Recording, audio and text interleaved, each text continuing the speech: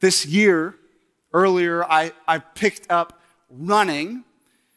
I wouldn't say that I am a runner, just to clarify. Running is something that I did never, and now I do sometimes. And so running, I've taken up a little bit. And one of the things that I've learned as I've done so is in order to commit to running, it takes a lot of time.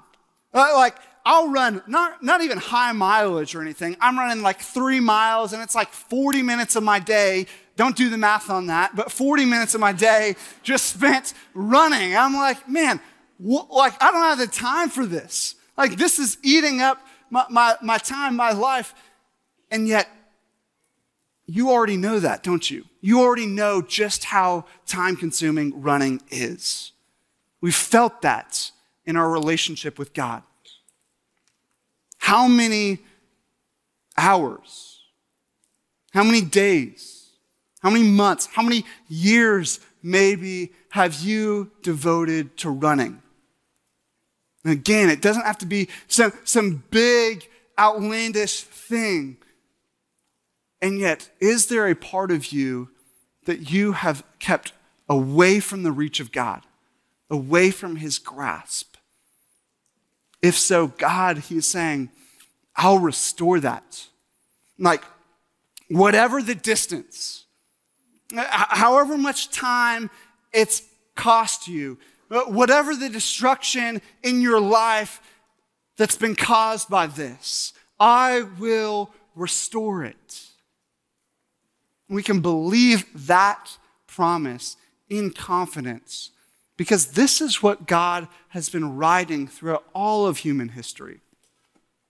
See, from the very jump, from Adam and Eve in the garden, what we see is that humanity has decided to run as far and as fast as we can from God.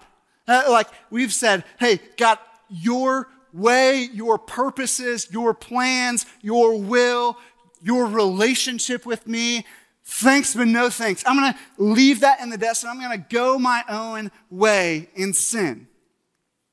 And we know, right, we've seen it around us, we've felt it in our lives, that running, that sin, it's had consequences that are costly in our lives.